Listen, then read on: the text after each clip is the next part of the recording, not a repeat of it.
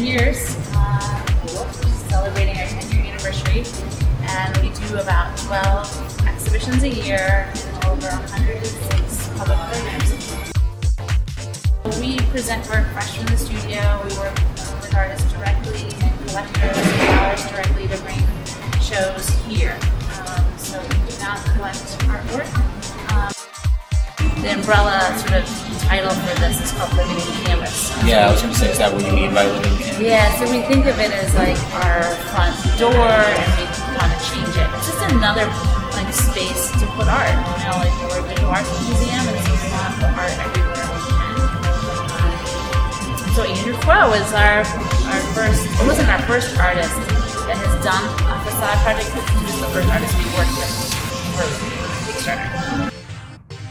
And how did you guys decide on working with him? I was a big fan of his work, and when I saw the facade, you know, at some point they put on like sort of a stucco facade on top of this beautiful Albert Kahn design facade, and it has a geometric shape to it, and so I wanted something that was echo the architecture here.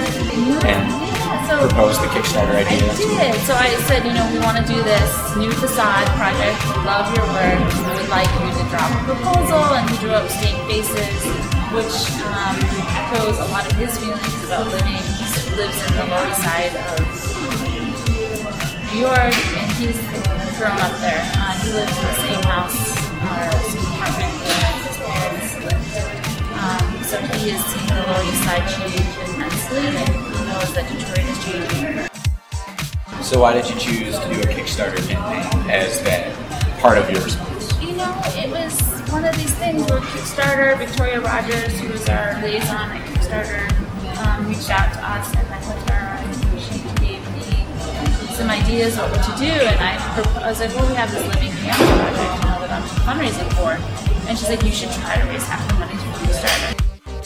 Are you thinking about doing another project with them again, or would you, based on this experience? I would, definitely. It was a really great experience. I mean, I think it's also a good marketing tool because you have a site and you have people that are like talking about you.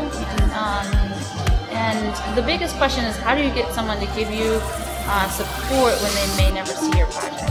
And so you have to have a really compelling message. So that has to all work. Like, you can't just pick a project because you believe in it. It has to be a project that's going to translate online. It has to be a project that is relevant to other people. That they'll buy into, literally. Yeah, you have to like figure out like, why would they support something they would never see? What would help that, you know, happen? So you have to think about it from a lot of different angles.